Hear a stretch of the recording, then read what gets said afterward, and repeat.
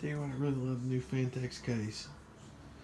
It was really easy to build in, but I did a pretty simple build this time, mainly because I was going to get either a 280 or a 360 AIO. I think I was going to get a Kraken, but I put the Radeon 7 back in, took the 2080 Strix out, but I think this is going to be my main build. I think I'm going to upgrade to the 3900X as long as the reviews are good. But I have my money already to pre-order it. But I think I'm gonna put the 3900X and the 2080 Ti in here, and probably put the 8700K and the Strix 2080 in this one, and the 2700X and the Radeon 7 was in this now in my Coolmaster Storm Striker. But out of all the cases I've built in lately, I really like this the best. It was a breeze. I like the way it's set up, and I just like the whole package. And it's got really more room inside it than the Coolmaster Storm Striker I have, really, because it's a real tight fit up top of it. This one's got a lot more room. Yeah, I do like the RGB strips in the front. I think it looks cool, and I really love the all-metal design. And the cooling's not too bad at all. And I finally got my RAM working. It took me a while, and I had to reinstall Windows. No matter what I did, I put a new, I got two NVMe SSDs in it, and I put a new one in last night, 1 terabyte. And no matter what I did, I could not boot Windows. I tried everything, so I finally just reinstalled it and it worked. Then I had trouble getting the RAM to work at 3600, but I didn't know that for some reason the XMP was just an Intel thing. It took me forever to find the setting in the ASUS BIOS. Yeah, I forgot what it's called. It's like D something, DOCP or something like that. Probably not right, but it's 4 letters. But I finally got it working. But I'm pretty excited for the new 3900X. I think it's going to be a good CPU, and I'm sure my Crosshair 7 is up to the task. It's got one of the better VRMs on the X470 motherboards.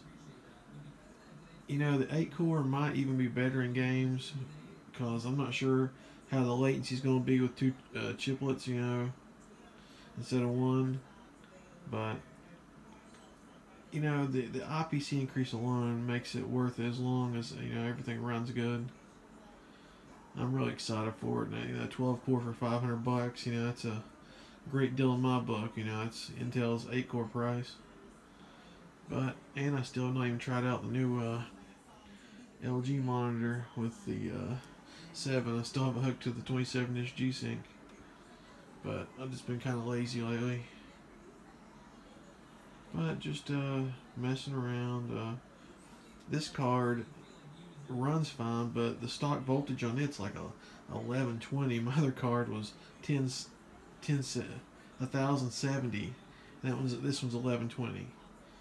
So you know, my other card was actually bend a little better, but this one works, and it'll go down to at least, you know, 1000 millivolts on stock clocks. I could probably go lower if I dropped the memory, but you know, 1000's okay. But another thing though, the factory fan curve is not good enough. I mean, I don't care if I even take the case, the front of the case off, and the dust filter, and run everything on high, it still gets hot. It's just, it runs a little too hot. You have to run those fans about 3000 RPM to keep that T-junction temperature from going crazy. I still like the 7, but I still think the 2080's a better card. I know people say, oh, 16 gigs of VRAM, but do you really think they're going to alienate, you know, one of the most popular VRAM sizes? You know, 8 and probably 6, because a lot of people have 1060s too. You know, I do like AMD, and I don't understand some people like buying, say, like back in the day, buying like a 1050 Ti over like a 470 or a 570.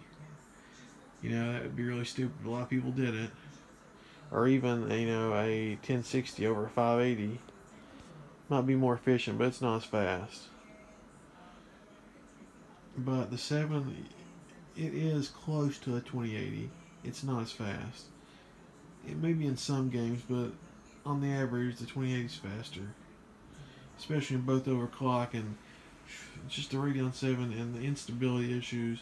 I was just messing around just tonight, and I don't tell you, I had at least 5 to 10 crashes and hard crash where I had to reset. Not just kicking me back out to the desktop like most of the time with NVIDIA card. No, it locks up and I'll get a black screen or all kinds of crap. But I mean, I still like it. It's a neat card, but I don't think it's for everybody. But I'm just messing around, uploading some stuff to YouTube. I need to get a camera, a decent camera, maybe a mic and a good webcam. I'll start doing real videos, because I haven't bought enough electronics to review and just mess around and do some pretty decent videos. But yeah, just showing you my new stuff, just tinkering around. Have a good one.